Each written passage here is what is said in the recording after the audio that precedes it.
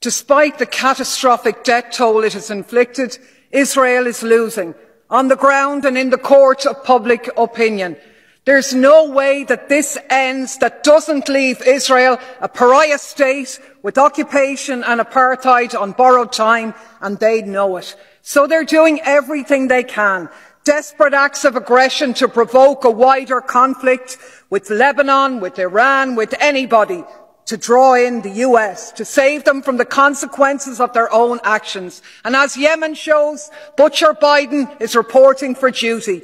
With Europe's proud genocide by his side, they are the ones who have enabled the continuation of Israeli terror. Without them, it would already be over. So take note, Butcher Biden.